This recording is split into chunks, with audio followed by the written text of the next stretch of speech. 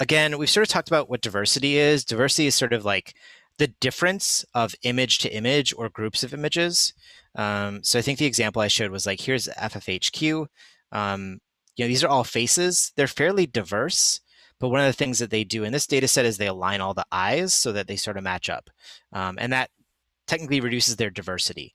You still have people in different poses, looking up, looking down, people kissing them, people with weird hats and weird eyes. There's lots of weird hats in this model, in this data set. I don't know why. But this is an example of like a pretty, like, this would be like a perfect example of like the type of diversity you might want, where it's like, it's still pretty diverse, but like there's some things that match up, right? Like faces are generally fairly consistent. Compare that to like some of the data sets I work on that are a little bit a little bit less aligned and more diversity, but they still contain some level of like similarity, right? Like they still have some sort of like similar space above and below. The items are all centered. Clearly they're all plants, so they have like stems, leaves, and flowers, right? So there's still some level of similarity that I think could be taken out of that. Um, and then we've got horse to zebras, right? Where again, it's like, it's sort of a question of like, well, how diverse is this thing, right? Like horses and zebras look the same, but if you look at the images themselves, they're pretty different, right? You've got horses in similar positions. You've got multiple zebras. You've got random humans involved in these things. And this model works fairly well. So like, is this diverse? Is it not diverse? Like those sort of things. And this is honestly like, this is a hard problem for anyone to solve. Like if you were to show me a data set and be like, will this train? It's often hard for me to figure out if it will train or not, depending on certain things. So for an example, like here are three photos of zebras. I'm interested if we were to look at the first one and you were to say, which of these other two is most similar to this one? What would you say? Would it be two or three? We're going to look at this tool called LPIPS in a second. LPIPS provides a score for how different two images are. And here are the scores. They're called distances. Here are the scores for these.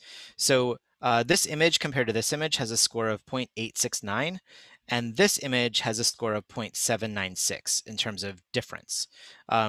So what's funny is like, yes, this one is more diverse, but it's actually not that far off, right?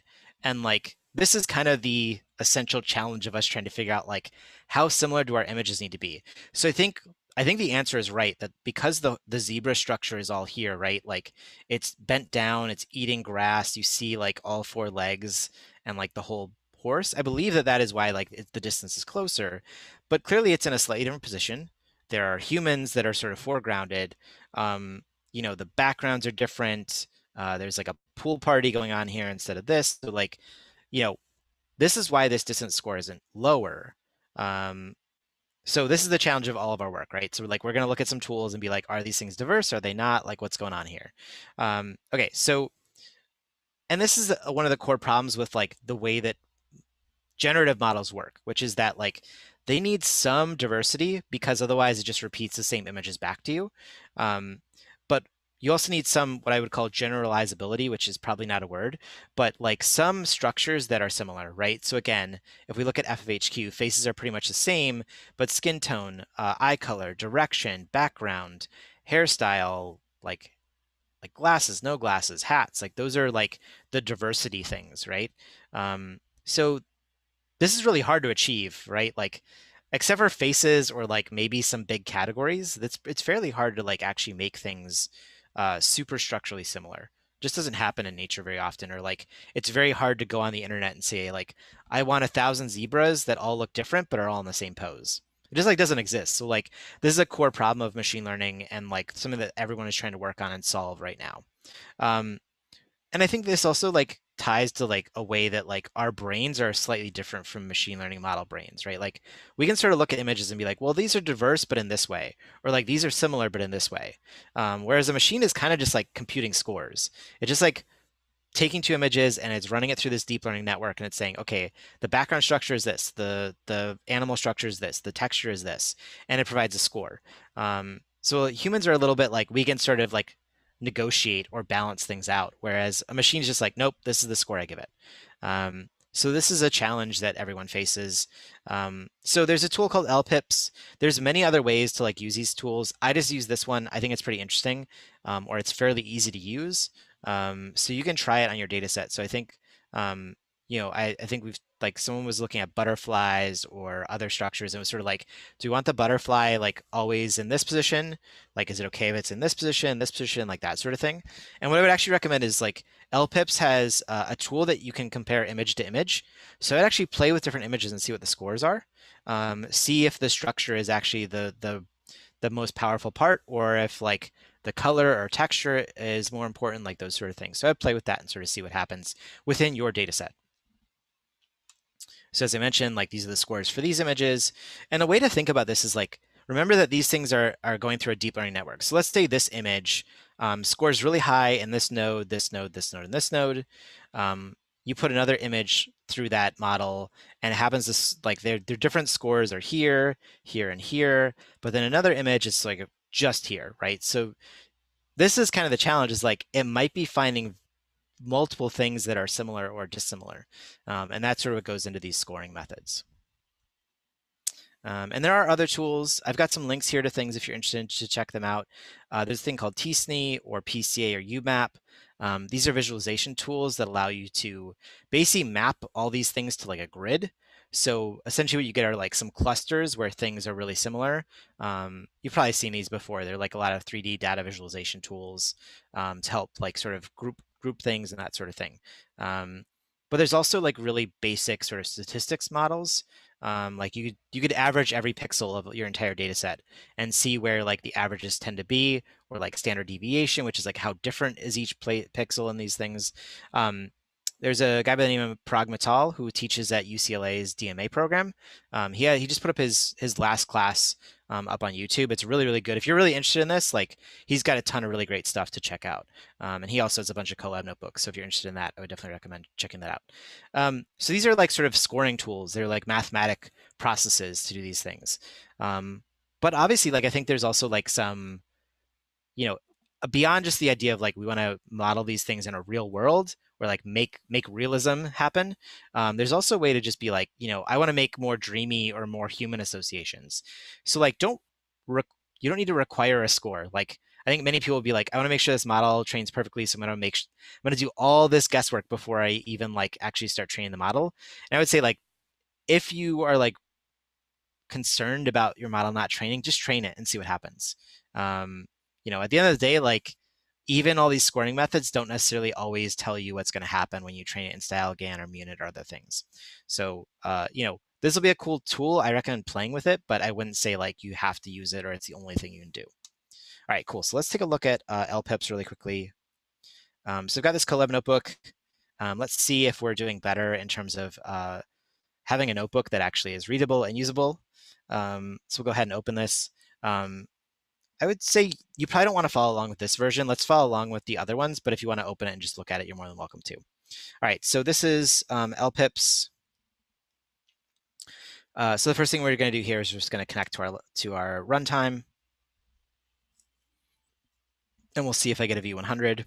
So in this case, I get a P100. It doesn't really matter. This stuff is really fast. Don't worry about speed with this one. Just to tell you what's going on here, because I know some of you are interested in like what's actually happening here. So first thing I'm going to do is I'm going to clone over GitHub into Colab, and then I'm going to pip install LPIPS. I don't know. This is like the pipa command, I guess. So we'll go ahead and run this cell. So it turns out that LPIPS can be installed as a library, but then we're going to download some of the scripts from this repo. So that's now done. So if I refresh my file browser over here, I'll see perceptual similarity. So I assume that's what PS stands for. I don't know what the LPI stands for. Cool. So next thing we need to do is we need to get data into our Colab notebook. One way to do that is to hook it up to Google Drive, right? We could come over here and we could just click Google Drive and connect.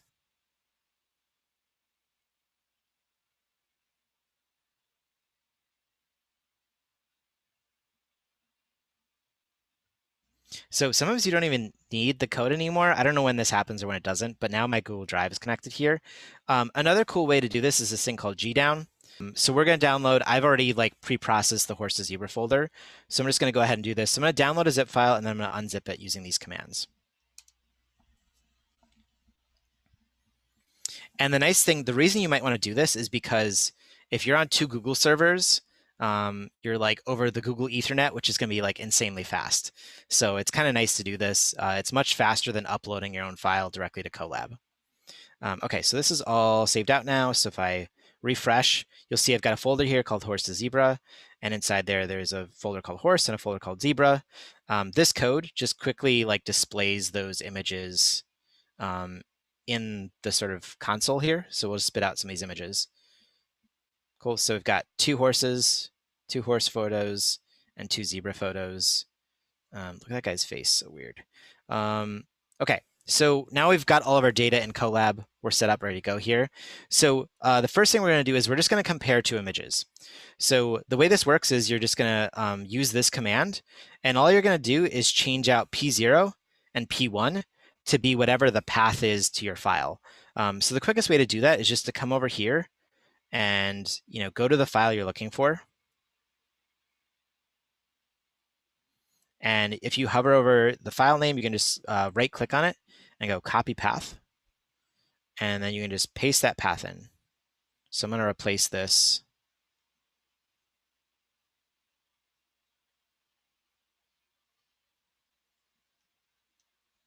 with that path. So then you just want to come in here and run this. So I believe, okay, I'm going to look at two different horse images and see how different they are. So you'll run this, it should run really, really quickly. The first time you run it, it's going to need to download a file, but that file shouldn't take too long to download.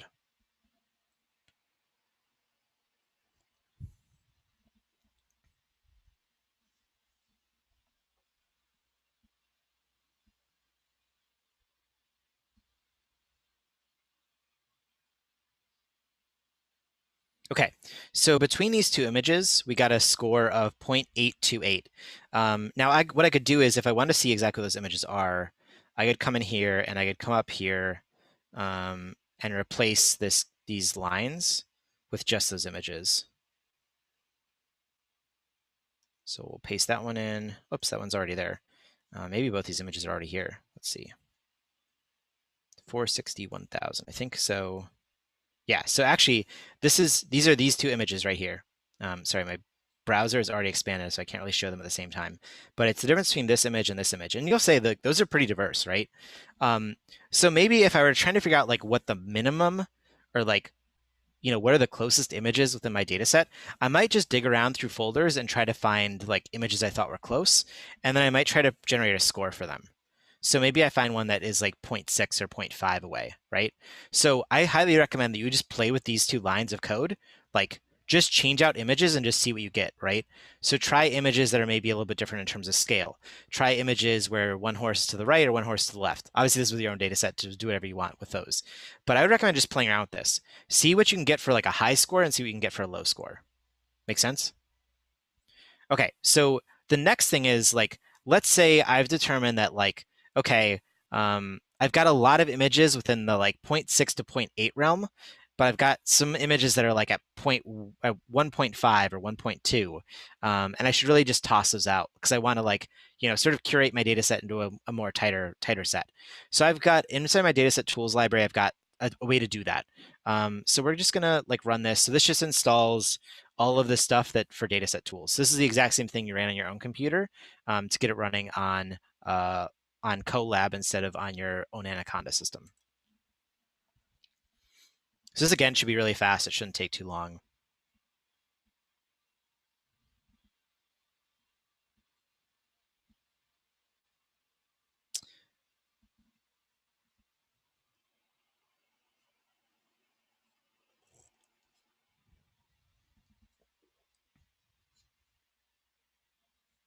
Okay, so it looks like we're installed here. So now we're going to run a command. I'm going to make my screen a little bit smaller so it can fit more on here. So we're going to run a command that feels a little bit longer, but is actually like, once I break it down, I think it'll be a little bit easier to understand. So this command is the sort.py command. I think I might have shown this last week, but there's a couple different things. So the first thing you do is we're going to switch out to dash p. Dash p could also be dash dash process type. Python has like this crazy thing where we're going to have a short name or a long name. So dash p is also a replacement for process type. So we're going to say sort using LPIPS. So I think the other one is like exclude or include or something like that. Dash I is the short command for input folder. So if you're sick of typing dash dash input underscore folder, you can do just dash I and dash O. So what we're going to do, so we're going to say, okay, I want to look through all of my zebra photos. So I'm going to give you the path to zebra. So again, I'm just going to come over here and I'm going to right click on zebra and whoops, I'm going to copy that path and I'm just going to paste in the path to zebra.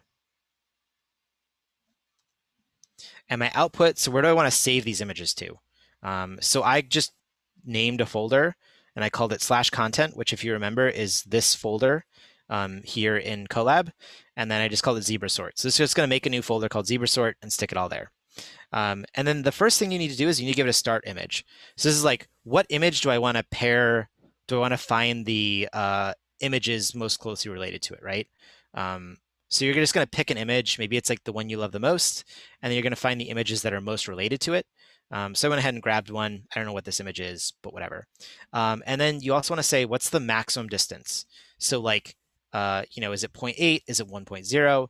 Basically what you're saying is anything larger than this value is going to get tossed out and not moved into that folder or not copied into that folder.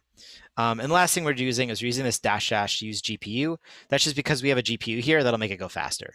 So I'm just going to run the cell. So that's it. Like the way to run all these commands is just like break them down piece by piece. It can be very hard to just sort of like see everything all at once. But if you break it down into the individual arguments, it's much easier to read. So we're going to run this. I don't expect this to take too long, but we can just sort of see as it runs, you'll see it spitting out distance scores. Now it doesn't spit out what file name is. I probably could fix that if someone really wants it. But you'll see here, like, okay, I'm seeing a lot of stuff in the 0.6, 0.7 range. I did see a 0.9, so like that one will get thrown out. So cool. So we went through all these images. It's done. So there's 1,400 images in this folder, and that took what, 5-10 seconds. It would probably take a minute on a CPU, but it's nice to run it off GPU. So now what are we going to do? This command, you don't need to worry about what any of this means, but basically what we're going to do is we're going to see how many files we started with and then how many files we ended up with. So this is how many we started with. So this is how many were in that zebra folder. So we started with 1474, and then we're going to see how many we ended up with.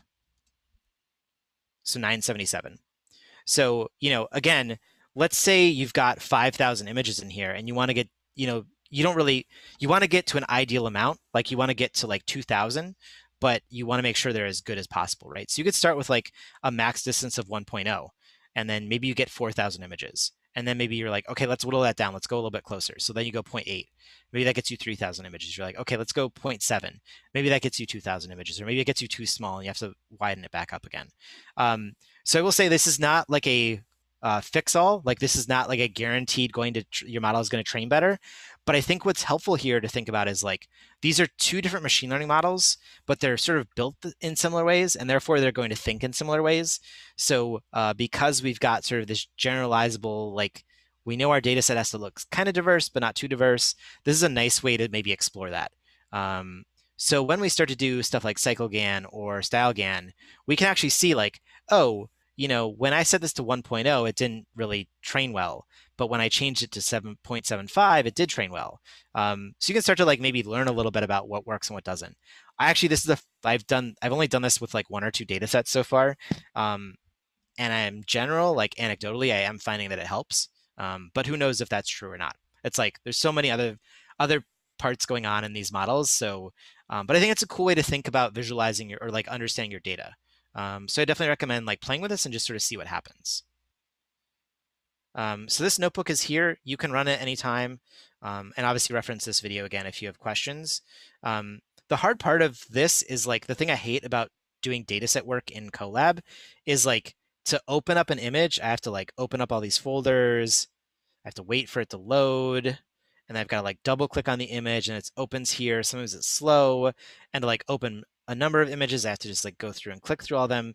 So it's like, it's kind of complicated. It's kind of annoying. It's not as nice as the Mac or Windows Finder, but you can do it if you want to.